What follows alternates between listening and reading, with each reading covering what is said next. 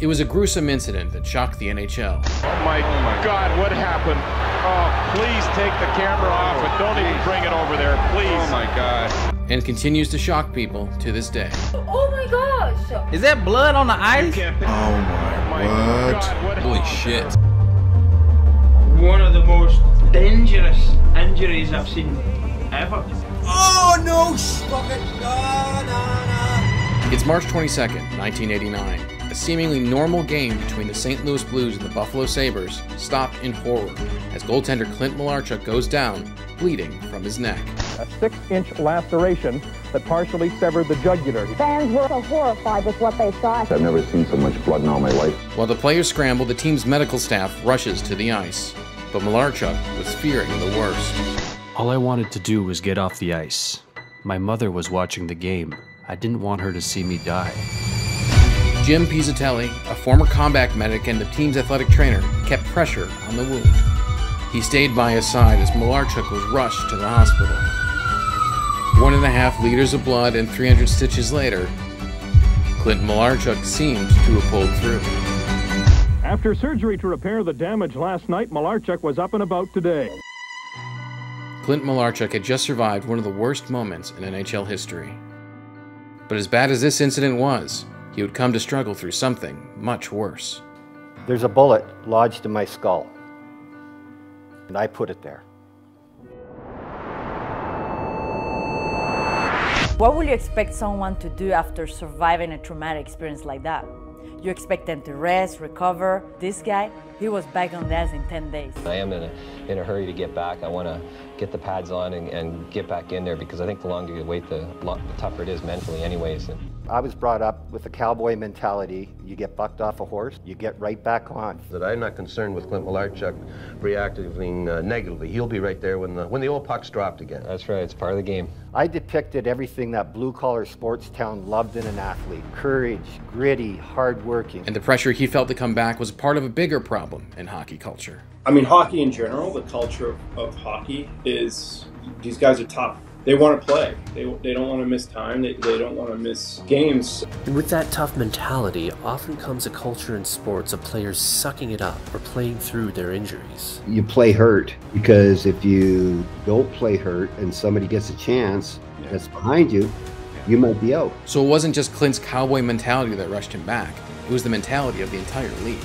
But going back on the ice was the last thing Clint needed. As a goalie or a hockey player, the game happens so fast that you don't have time to think. You don't have time to doubt yourself, and you don't have time to worry about being hurt. You could be putting yourself at a major disadvantage if you're not 100% ready to go. I came back kind of like a tough guy. You know, stitches come out, you can play. And we think we're good, but we don't know that we're doing good. We just don't know. Depression started to really sink in. I started to have flashbacks. The nightmares were the worst.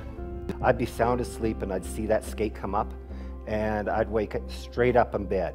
I wasn't telling anybody because you're supposed to be tough. NHL goalie, you're supposed to be the rock. And so I was doing all this silently. As Clint suffered, so did his game. So they sent me to the minors. I went into the coach, my eyes full of tears, and said, I can't do this, I gotta retire. I've been struggling for 3 years now with this. That's a tough thing to overcome. For some people, just getting back on the horse is the best thing to do and get back in there. And for other people, that fear may always be there. Clint had no choice but to retire from the game that he had used as an escape since he was a kid. For me as a kid, I didn't feel normal. I grew up in northern Canada, and I had a lot of anxiety. I had depression. I even had OCD symptoms. But hockey was my life. That was my only freedom. The closer I got to home, the more my anxiety would come in. See, I was going home to an abusive alcoholic father. At first, hockey was an escape from his father, but as an adult, it became an escape from his personal demons. You would get in the game and you'd be on stage and the light would be on. When the light was off, when the game was over, that's when your problems started. If I could eliminate the between the games, I'd probably be okay. But now the thing that he was using as an escape had traumatized him. So what do you do when the thing you escaped to becomes just another thing you need to escape from? And it was even harder to escape when another brutal on-ice injury happened in Buffalo. Richard Zendik is cut wide open. Bleeding profusely, he immediately skated to the Panthers bench where the training staff attended to him. He was then rushed to Buffalo General Hospital. Seeing the blood on the ice in the same city, triggered Clint and brought him to an even darker place. I was on way too much medication. They had bumped everything up and added to it, and I was drinking as well. I was up to 30 beers a day. And then one day on his ranch in Nevada, I went behind the barn. I found him sitting by the back behind our tack room. I was shaking. I was sweating. He just looked at me and he says, "You have no idea what I'm going through." I just want to turn it off. Ben was laying on a kind of a stool in front of me, and just grabbed the rifle. And I pulled that trigger. Just like his brutal on-ice accident almost 20 years before, Clint miraculously survived. The bullet stopped just millimeters from his brain. Woke up in intensive care after a 2-month coma with a bullet still in my head. How many people can say they had their throat cut open and a bullet to the head and still be standing? Grateful to be alive.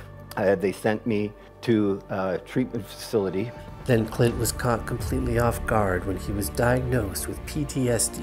When I was in this facility, the first 2 months they're going, "You got PTSD." And I'm like, "Why? What do you mean?" I don't have that because I'm a rock star in Buffalo. Call them. They'd worship me. I mean, I was back in 10 days. I was insulted. It was a hard step. I was buying into that stigma of this is a weakness. And once I figured out that it's not, you're sick, you're not weak. Finally accepting that I had PTSD, that was the first step of getting well. Now on the road to true recovery, Clint discovered something else about himself.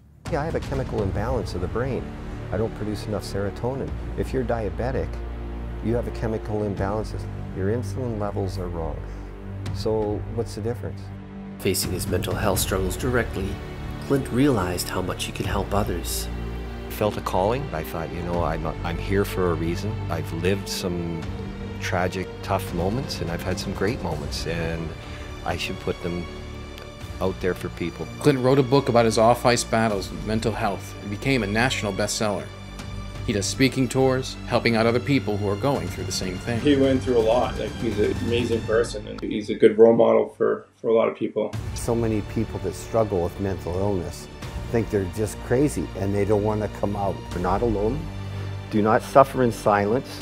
It's amazing when you start sharing with people and they share back. I thought I was the only one. I've been so depressed. A lot of people are going to say, "Me too." I'm doing great, and it's all because I share. You know, everybody says, can the NHL do more for players that might be struggling with this? No, they can't. Society can. Today, Clint is no longer trying to escape himself. I would not be the person I am today, I went through all the things I did. Reach out, help one another, love one another. Pain is mandatory, suffering is optional. If you need help, be true to yourself. Admit it. You're not a weakling. It's not a weakness.